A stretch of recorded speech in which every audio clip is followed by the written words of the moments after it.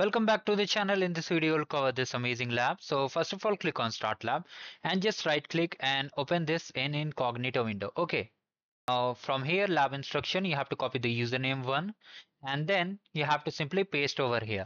And after that, you have to copy the pass and just click on next first of all.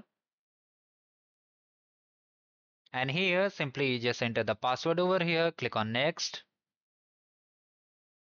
and just click on I understand. Now wait for this console to get ready. Here we have to create a bucket and add some permissions. So from the, wait for a second, click on this I agree and continue.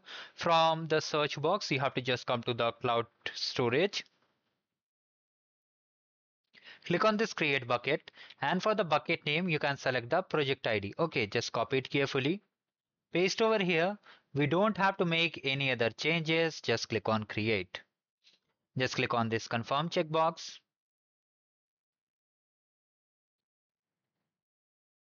Now here we have to upload any random file, whatever is available on your computer. Okay, so let me just do one more thing. I'll show you a quick and easy way.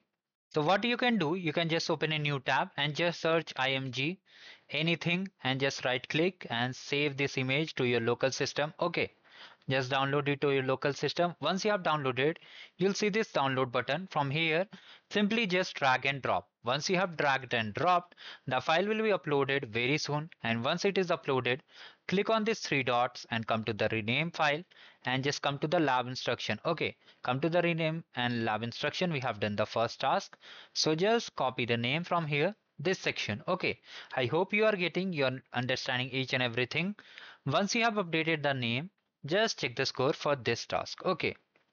Now from here we have to switch to username to console. I will do it from here. Just click on it to and here it's not showing. Okay. In that case, what we need to do, we have to just come over here. Okay. This task we can skip. We have to come to the task number 3 directly. So from here we have to go to the IAM section. Just come to the IAM section.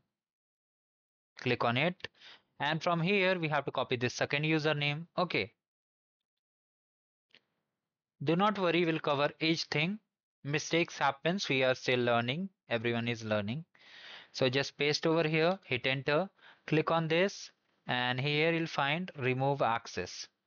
So if you just remove access, you can see this has been removed. Now simply check the score. If you just check the score, so here it's taking some time, do not worry about it. No logs found for removing access of student user 1. User 1 732.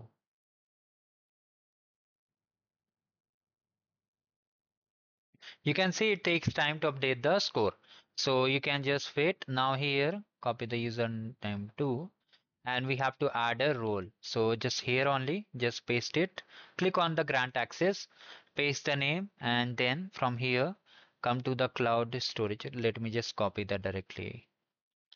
Role. From here we have copied the role, storage object viewer and just save it. I hope you understood. Like this way we are understanding what bugs we can face, what mistakes we can do. So we have just added the permissions. So it will again take some time like we did earlier. So just wait for it. Okay. It's still policy is updated and it may take few minutes to change.